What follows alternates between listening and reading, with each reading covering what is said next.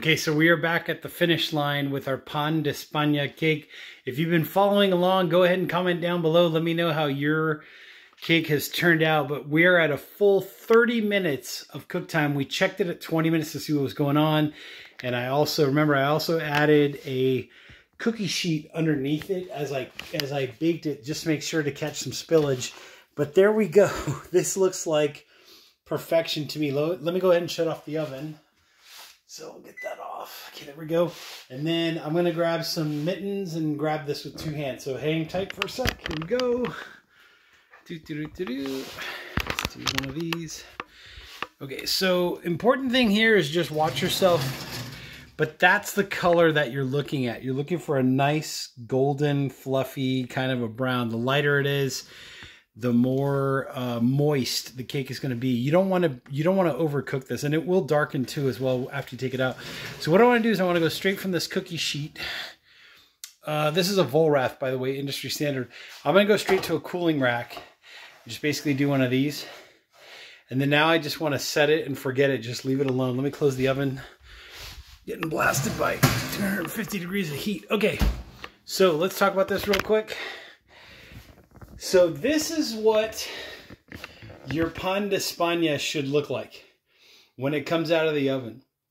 It should be nice and golden, very airy, very fluffy, right? See all that beautifulness?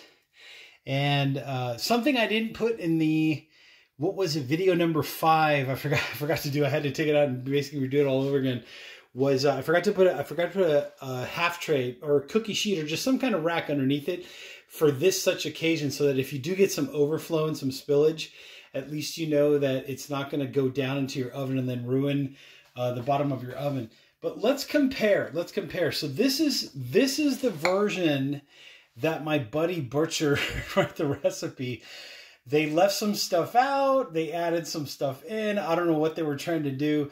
And it just came out too dense. What happened was the structure broke. And then that green part there, I think that's the egg that had just settled to the bottom after the structure broke. What's going on now, and the reason why I don't want to touch this, is all of those gases that are in there that filled out the structure, right? The structure was the cornstarch and the flour. All those gases in there are now cooling back down, and this wants to collapse. The whole thing wants to collapse. So through natural cooling, like, do not put a fan on this. Don't wave at it. Don't try to speed up the process. It's going to be what it's going to be.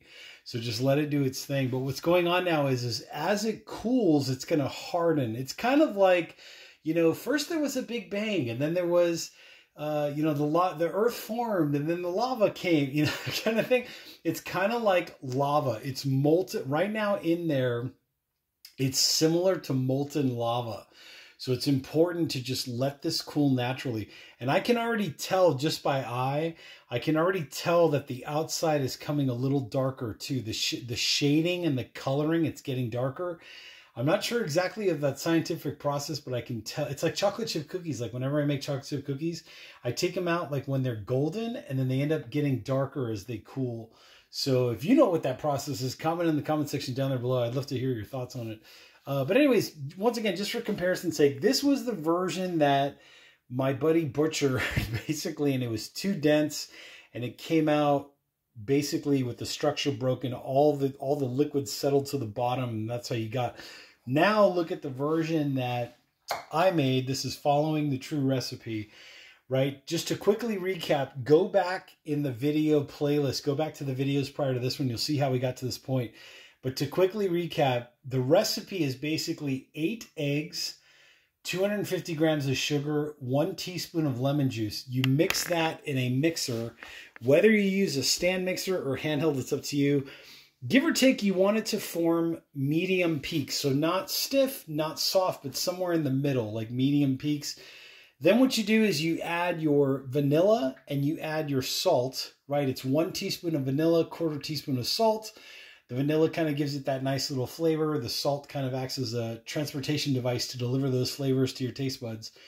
Mix that for a little bit, and then basically what you do is then you add in your dry ingredients, which is 200 grams of cornstarch, 50 grams of flour, and 1 teaspoon of baking soda. what happens is when you add that, you add it in like 2 batches is what we did in this video series.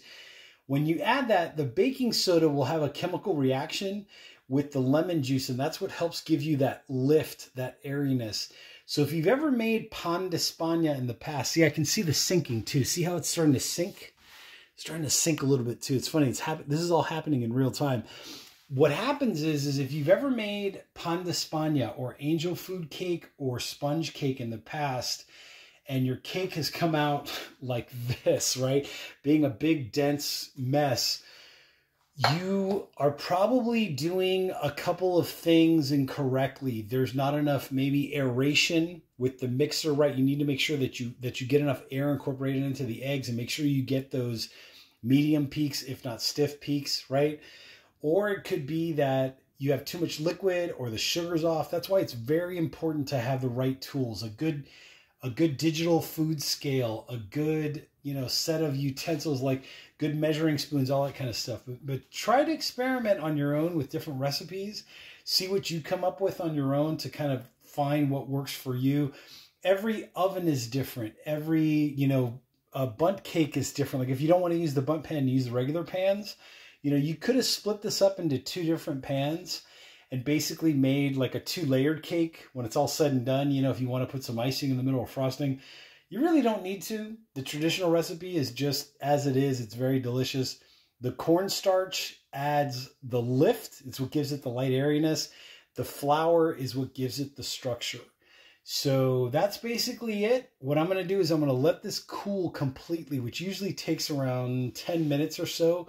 When it reaches room temperature, like I want to make sure this is somewhere between, give or take around 68 to 75 degrees, 72 degrees or so.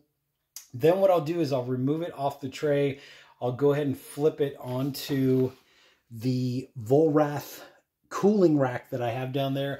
I did put some more budget type racks down there below in the description, so make sure to check that out. Everything I'm using in terms of cooking utensils, appliances, all that stuff will be down in the description section, so make sure to check that out. If you do like what you're seeing, hit that thumbs up, hit that like button, hit that subscribe button, and I will catch you all on the next exciting video. And if you have any comments, if you want to go ahead and comment away, let me know if you're at this point in the cake as well. If you've reached success, much in the same way that this cake has turned out. This is beautiful. This is absolutely beautiful. If you reach that success, make sure to comment in the comment section down there below. Or if you have any questions like, hey, can I do this? Can I do that? I try not to veer too much from the recipe. Instead, I did make a note, I believe it was in the first or the second video, where if you're not going to use baking soda, like if you don't want that baking soda lemon juice chemical reaction to give more gases in here, you do need something like, what is it, a cream of tartar, or you need something like potato starch, like in Italian it's called fragola, I believe, or something like that. But you do need something to give it additional structure besides just the flour and the cornstarch. So anyways, if you do like what you're seeing, like button, subscribe button, check out the description section for some pretty cool products, and I will catch you all one more time, one last video to show you how this is all going to come together after I slice into it and take a massively huge bite out of it. It's looking and smelling delicious.